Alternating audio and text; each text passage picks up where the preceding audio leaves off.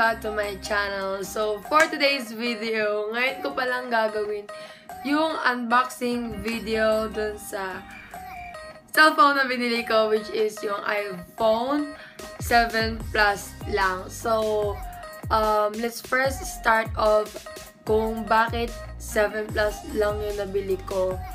So, ganito kasi talaga yun. My mom is telling me that kung mag-wait ako hanggang next month, November, ng first week, ang bibili niya sa akin is iPhone 11 or yung iPhone XS Max. So, ayun. Yun talaga yung gusto ko kasi last month pa, pinag-usapan ko na gusto ko nang bumili ng phone. So, ayun. And, ito na nga. Ito na yung time na kailangan ko nang mamili kung maghihintay ba ako or hindi. So, ang nangyari is, hindi na ako nakapaghintay and ang napili ko na lang is yung iPhone 7 Plus.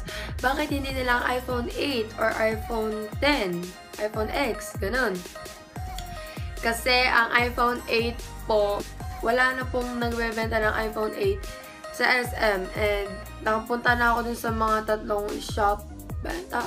Basta sa tatlong nagbebendahan ng iPhone, wala daw silang stocks na available ng iPhone 8. So, ang explanation nila is, ang iPhone 8 daw is nilipat na dun sa iPhone 7. Parang yung mga features doon nilipat na sa iPhone 7.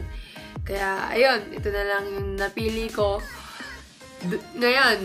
So, doon naman sa iPhone 10. Bakit hindi na lang iPhone 10? Kung bibilin ko yung iPhone X, ang papapiliin lang sa akin is yung iPhone XR. And kung mag-iPhone 11 ako, and kung mag-wait ako nun, hindi ko na mapapalitan yung isa ko pang phone, which is yung Android.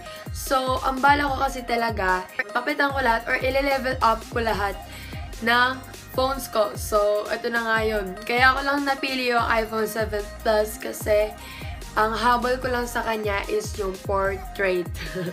Portrait na talaga yung habol ko sa kanya. And, marami pa akong kailangang baguhin. Kaya, ayoko na mag-demand na iPhone 10 or 11 yung bibilhin ko. Kaya, ayun. So, ngayon, sana maintindihan nyo kasi ang dami talagang nagtatanong sa akin bakit hindi nilang iPhone 8? Bakit hindi nilang iPhone X? Ganon. So, ayun na yung explanation ko. So, now, let's hop into the unboxing. Actually, hindi na siya unboxing kasi binuksan na siya nung pagkabigay sa akin. Parang chinek kung ano yung mga eklobo dyan. So, ayun. This one, nabili namin siya sa Smart. And this one is bi-monthly siya. So, ayun, bi-monthly siya guys. Hindi siya cash because hindi ako rich, okay? So, ito nga siya. Ito siya. Eh, mamaya ako na ipapakita yung phone kasi actually, nabuksan na siya. Ito siya, guys. Bala ko sanang ako na lang sana yung magpaano, yung hindi na sana sila yung magbubukas. Kaso, di ba, parang mas maganda na rin na i-check na rin doon mismo kung ano yung mga eklabo dyan sa phone na yan. So, ito siya. And yung phone actually nandito na. Mamaya ako na ipapakita. So, napili ko is yung black. So, bakit black lang? Meron kasi talaga silang dalawang choices lang ng colors na pagpipilian. Nung nagpunta kami doon ng isang araw and sabi lang sa akin doon, meron daw gold and white. So, I was about to pick the gold. Kinabukasan nun kasi kinabukasan ko na siya kukunin. And nun, kinabukasan na, ito na nga. Ang meron na daw color na available is yung black and white. So, black talaga ang gusto ko kasi palaging white yung mga color ng phone ko. So, ayun. Ito na siya, guys. Ayan. Kaya mag-alala, nagle-level up pa naman. Marami pa tayong unboxing video ng phone na yan. Ito siya. Yan. So, of course, palagi naman meron mga eklabong ganyan. Apple Sign by California. Eklabong. Ganyan. Pasensya nyo na yung mukha ko. Sobrang daming pimples kasi, diba? Pagpasensya nyo na rin yung boss ko. Minamalat ako kasi palagi na lang akong kumakain ng umiinom din pala ng mga matatamis ngayon. So, of course, meron mga eklabo ganern, mga instruction ba yun? Mga pang-guide, ganern. Tapos merong Apple stickers. Di ko alam kung para saan ba to. Ayan. Apple stickers. And now, yung sa mismong box. So, after mo makita yan, syempre, nandun na yung phone. And syempre, nakalabas na nga yung phone. So, eto siya. So, binuksan mo. Ayan. Oh my gosh. Di ka na yun. Ayan, meron. Ang tawag dito? Adapter ba tawag dito? Hindi ko lang tawag dyan. I don't know. Hindi ko lang tawag dyan. So, eto yung kananan charger. Basta eto. Yung saksakan ng charger. So, eto. Nung una akala ko AirPod. Nag-expect ako ng AirPod siya. Then, nung chinek ko, meron na siya sa gilid. So, ayun. And lastly is yung sa... And like this, yung sa charger niya. So, dalawa na yung charger ko ng phone. Hindi rin siya magiging dalawa kasi ibebenta ko yung mga phone ko and i-level up ko siya. So, now, let's proceed dun sa phone. And for that, papakita ko muna yung case na super cute kasi hindi ko alam kung bakit. And I'm starting to love violet na ngayon these days. Gusto ko na yung violet. So, ito yung case na binili ko, guys, sa SM. And okay yun. And next one, so phone na. So, ito siya, guys. Charan! Open. Charan! iPhone 7 Plus. So, at the end of the video, guys, sasabihin ko rin kung worth it pa ba yung iPhone 7 Plus this 2019. So, ayun. Kasi ang habol ko na talaga dito is yung portrait. And I'm about to, like, upgrade.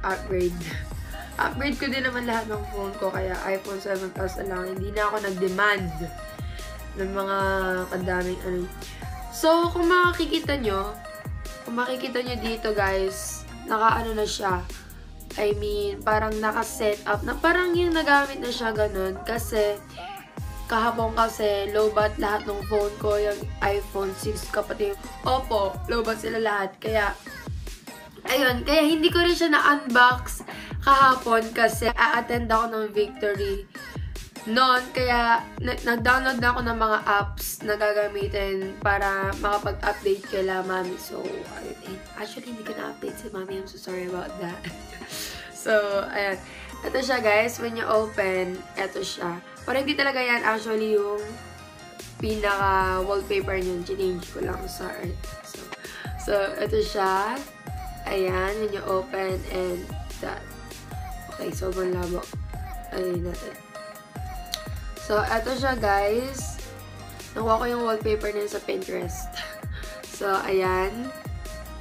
So, here in iPhone 7 Plus, I have teka. Ano ba yung ano nito?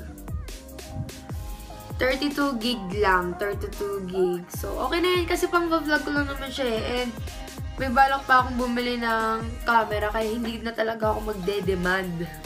No, na mag-eklabugan nerd. Kaya, ayan. So, ang masasabi ko sa first na gamit ko is worth it pa naman sila lahat, guys. And, sabi ko sa inyo yung ano nitong camera. So, actually, ang habol ko talaga dito is yung camera. So, time na para sabihin ko kung worth it pa ba yung iPhone 7 Plus sa 2019. And, ang sasabihin ko is yes, worth it pa naman siya. And, actually, maganda pa ang lahat. Perfect pa naman. As in, maayos lahat. Maayos lahat. And, hindi ako nagde-demand na ng mga iPhone 11. Actually, gusto ko rin yung iPhone 11 or iPhone chika ko muna sa inyo saglit kung bakit hindi na lang iPhone 10. So, iPhone 10 talaga, balak ko rin talaga yon. And kung mag-iPhone 10 ako, XR lang ang bibilihin ko ngayon. And next month, kung maghihintay ako na next month, ang mabibili ko is yung XS Max or yung iPhone 11. Yon. So, hindi ko na talaga sila hihintayin kasi marami kaming kailangang tapusin, dami kaming kailangan gawin. Kaya hindi namin na-cash yung iPhone dahil doon. And next naman is yung price niya. Yes, maayos pa. Lahat, they are all working well. Yan, hindi pa naman siya naglalag, guys. Maayos ang lahat. As in. And ang ayaw ko lang dito is yung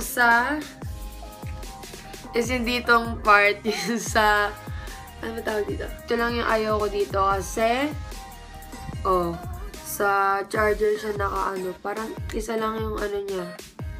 Ganun, isa lang. And hindi naman siguro deal yun sa akin kasi para maiwasan yung pagsabog, diba? Kasi bawal nga, diba, ipagsabay kapag naka-charge. Ayun, parang bawas-bawas tayo dun.